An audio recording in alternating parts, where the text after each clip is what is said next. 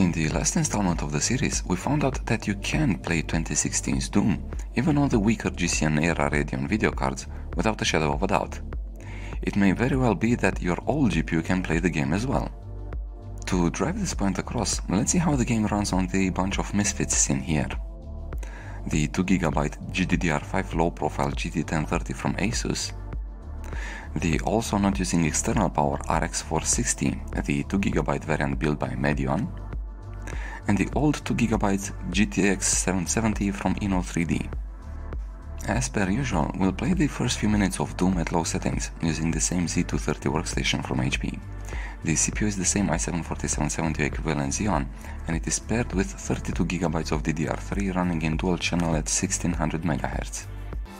We'll start with 1080 results, and straight off the bat, the GTX 770 takes the lead, with 74 FPS on average and 38 FPS for the 1% lows.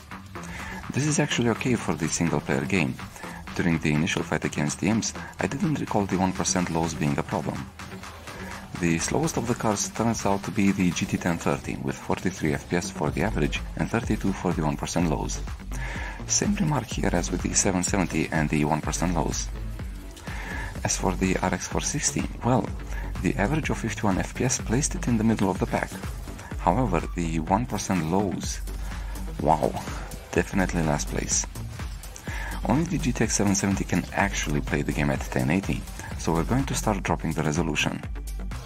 The first stop is at 1600 by 900, where the GTX 770 runs 14 FPS faster at 88 FPS average.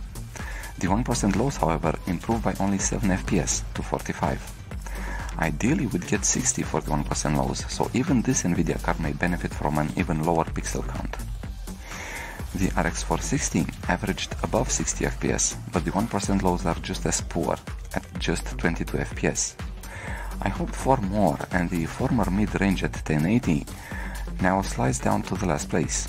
As for the GT1030, well, the card averaged 10 more FPS than the RX 460, and is now our new middle performing card, at 71 FPS. But what's even more surprising is the 1% lows of 56 FPS. This last number is even better than what the GTX 770 managed to pull for the 1% lows. Bravo, little Pascal, bravo.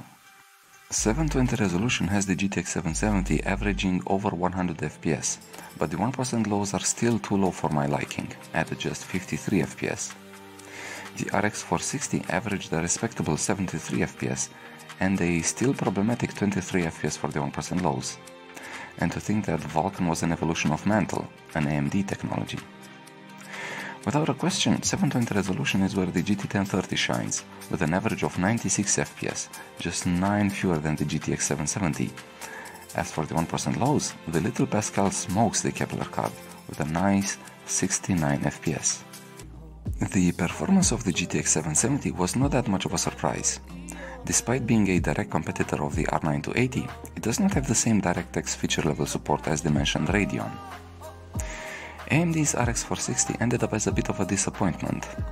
And funny enough, I did get a comment mentioning their preference of the GT1030 over the RX 460.